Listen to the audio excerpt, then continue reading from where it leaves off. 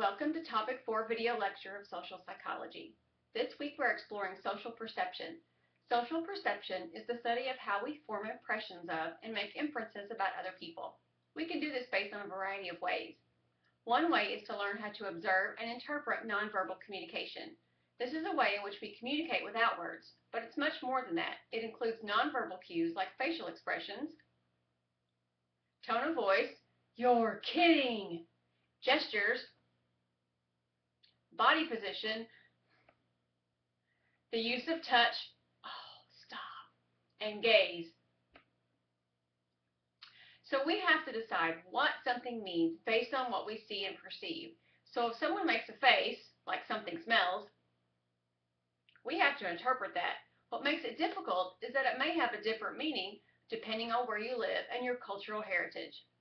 The implicit personality theory is a way that we group various kinds of personality traits together. For example, a competent person is seen as powerful and dominant, whereas an incompetent person is seen as the opposite. We also have the tendency to follow the attribution theory. This is a description of the way in which people explain causes of their own and other people's behavior. For example, if we see a homeless person on the street and he's asking for money, we are likely to assume that it's his fault that he's poor. Maybe he's lazy or addicted to drugs. Another example, if we go to McDonald's and the person taking your order is very rude, we may think, "What a rude person, I'll never come back here." When in reality, she may have broken up with her boyfriend and is an emotional wreck.